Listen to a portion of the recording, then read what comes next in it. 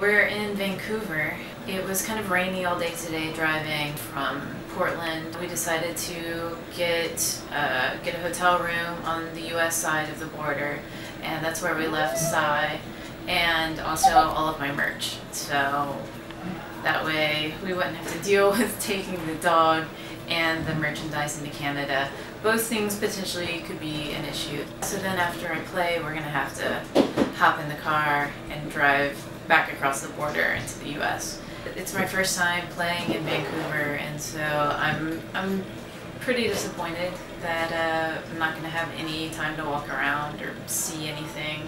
It seems like a really cool place. I know that they shoot a lot of my favorite HGTV shows here, so it's pretty exciting. I'd like to go see some of those houses.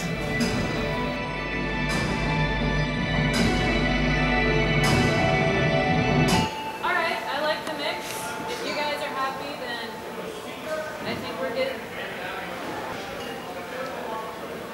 You good? Cool.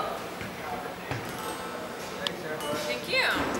I'm gonna play a similar set to the one I played last night. Let's see how that goes.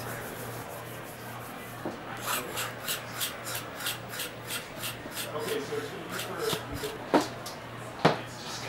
so there's going to be a lot of different stuff, but we'll want to.